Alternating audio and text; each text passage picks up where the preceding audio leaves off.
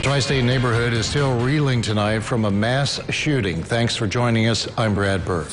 And I'm Shelley Kirk. We start with continuing coverage of last night's double homicide in Henderson. Neighbors living near the Harbor House speaking out about a violent night. Eyewitness News' Ryan Witry is here with their story.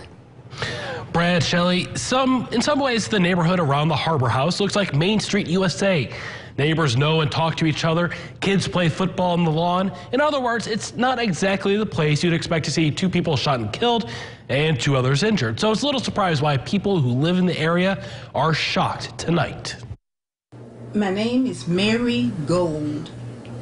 I've been living here a long time. And this is the first time I see murder on this street. Most days, the 700 and 800 blocks of Clay Street are mostly peaceful until a sudden burst of violence Thursday night left 2 men dead and 2 others injured. I'm a senior citizen and retired. I have nothing to do but be nosy. I would say that, be nosy. And I just went outside and looked. When I seen this man come running down, he said, "I've been shot in the head." I didn't even know the man, but it worried me, you know. Mary Gold says she was just sitting inside watching TV when she heard the shots. Bang, bang.